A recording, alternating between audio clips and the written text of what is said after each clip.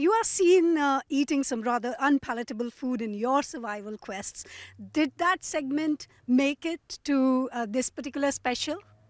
Well, the Prime Minister is a vegetarian, so there was going to be no eating of kind of grubs or anything like that. But of course, in the wild, you can survive very well off berries and roots and plants. And, you know, certainly the Prime Minister spent quite a lot of his younger years in the wild. So actually, he was very comfortable with that. We ended up very cold at the end of this river, very wet, and we shared some beautiful Indian tea together. And for me, that was a special moment.